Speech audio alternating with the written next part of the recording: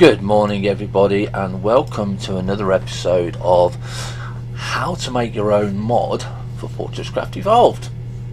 So in the first episode we discussed the mod.xml, okay, and I had to re-record these episodes because people couldn't see the text, so I made it absolutely bigger now so you can see the text hopefully on the screen much better. And if you can't, do give comments back. I do not have any idea why it records in 360p. Okay, I have no idea, so don't even ask, because DJ helped me set this up. It works, I'm not touching it. Okay, so it could be something with my monitors, it could be something that YouTube does, but I do know that when DJ was helping me set all this up, it took us a little bit of time to get it working because of my PC. It's old, okay, but we know the setup that we did, it works.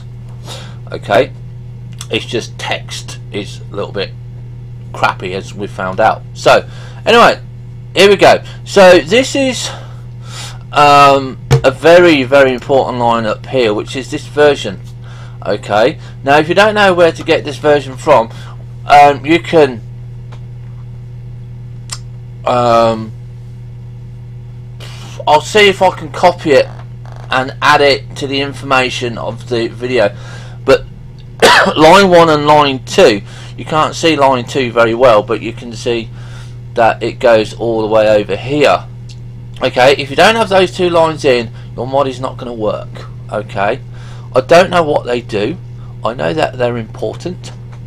Okay, so you need lines 1 and 2. Now this here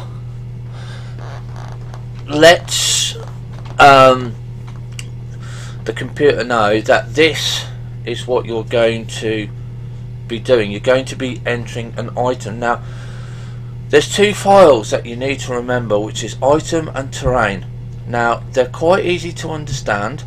Items are what you use, like a knife and a fork. Okay, terrain is like rocks. The other way to think of it is, if you make an item, you cannot put it down. If you make a terrain, you can put it down. Okay, so if you make this rock coal here in the item, you cannot put it down. Okay, you can make it, you can put it in a box, you can put it in machines and stuff like that, but you cannot put it on the ground. If I did it in the terrain one, then you can, because I'm saying yes, you've made it and now you can put it on the ground. So we will be doing bits and pieces like that, so you know, we'll be getting on to the terrain part later on. So the key that we're doing here now, this is not the name that you're going to see. This is the name that you want it to be. Okay, so you're making rock coal, so we're taking, basically, quick description is rock to make coal. Okay, so the name that people will see in the list will be called rock coal. Name and plural to me seem about the same thing. I'm not too sure what the plural is. Okay, that will be in your inventory, that will be in your description, that will be in your manufacturer's recipes, everything. Okay, so that's what the rock coal is. Now the item stack, basically it says what it is for itself. It stacks. Okay, it stacks. Now this next part, yeah, this is a tricky one. Okay, now if I can't get it to work when I put it on a conveyor belt, and there's quite a few that I couldn't get to work when I was programming this, I do what DJ does in his code and put unknown item, okay, until an object is made that I know that can work, one that I can get to work. So every now and then I will go back over this code, I will go and double check DJ's code, and I will go and see whether or not I can get the conveyor belt item to work. Now it's hit and miss at the moment for me on this, so I just put unknown item. Okay, you just get a block. That's all you do, just get a block. You don't really need to have it working any other way.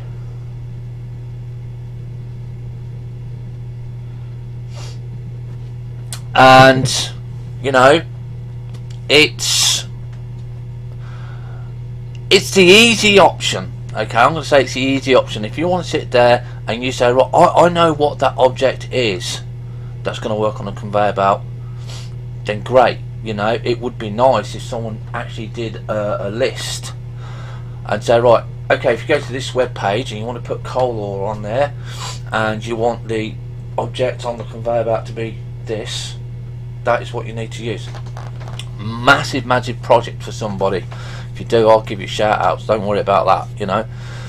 So this is the sprite. Now this is new. This is a new code of line that we never used to have in Broken Wasp mod, and that sprite shows up in your inventory. It shows up in your machines. So if you put in here Dead Wasp per se, and there's a sprite called Dead Wasp, your rock coal will come up with a picture of a dead wasp because it's in the sprite table. Now we haven't got a picture of rock coal because DJ never knew people wanted to put their own sprites in. I think that's coming. Okay, not sure how it's going to be done, but I think it's going to be coming. I'm going to be checking on the modding section. So if we could put our own sprites in, that would be absolutely brilliant, because we could say, look, we've got rock coal there, we want our icons looking similar to DJ's, but we want our own, we want to put our own in, we don't want to have to keep bothering him. Yeah, as long as you can put it in the right place, you can install it in the right place, and they can get it to work, brilliant. We can have our own icons and it will be practically wonderful. So the next category we're going to be looking at, this is an important part really to let people know where they're going to be looking for, and of course it's a crafting ingredient. Okay, now there's several categories. I'm not going to go through them all because I don't want this teaching thing to go quite in depth. I want you to know that that works. Okay, so we are going to say that the crafting, where we're going to put things to make things for items, it's going to go into the crafting ingredient category. Okay, now scan requirements, not required. Okay, you don't need this section, but I'm going to take a leaf out of my friend's programming guide, and that is Gaza. Hi, you know who you are, and he always says make sure you put in scan requirements.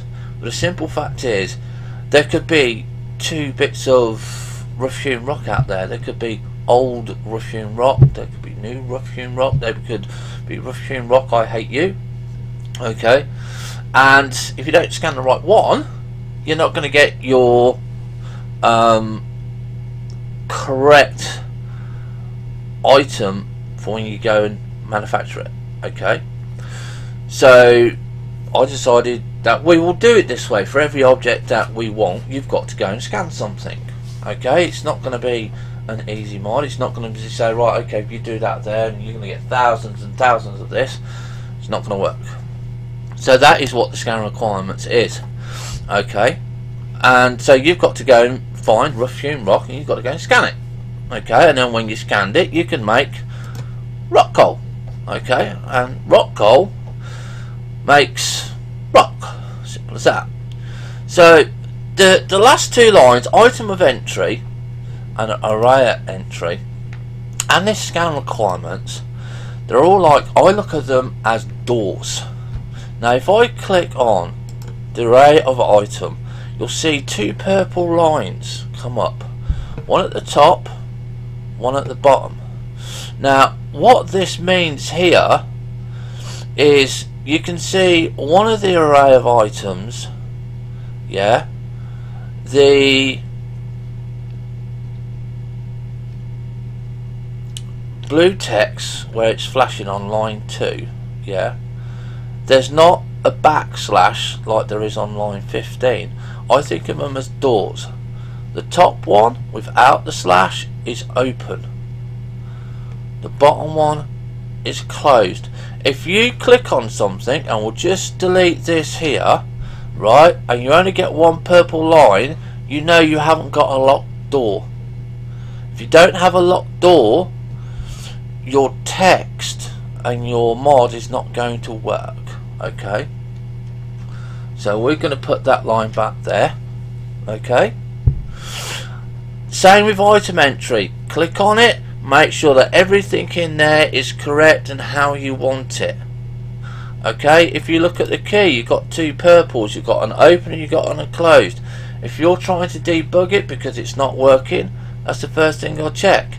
Open, closed. Open, closed.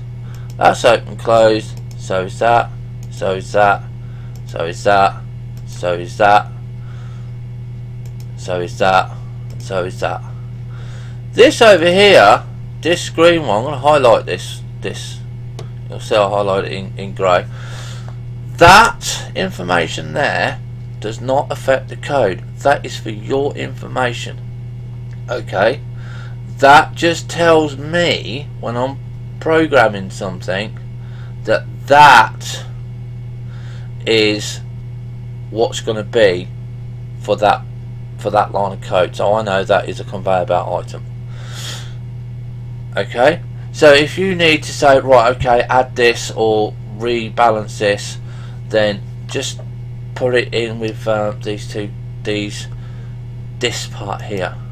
You need this part here, okay, and you need this little end part here. Okay, what you put in the text, it is up to you.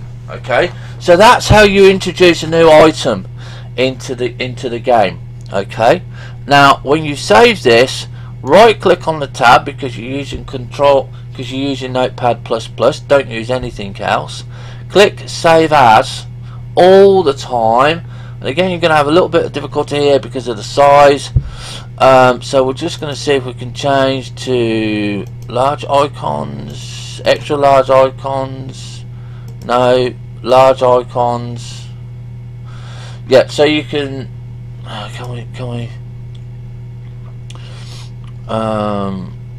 tiles, can we go to we'll go large icons. So what you do is you click on your items and then you just click save. Now the most important thing down here is this line here, okay, and it must be extensible markup language file. Then you get all these long lines of code. If you don't have that saved correctly, it won't save it. You'll soon pick that up. So we click save. Says it already exists.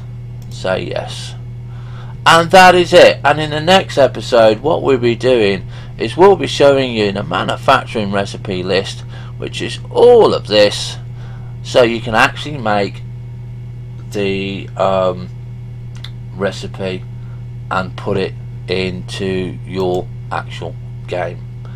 Have fun, stay safe, bye for now.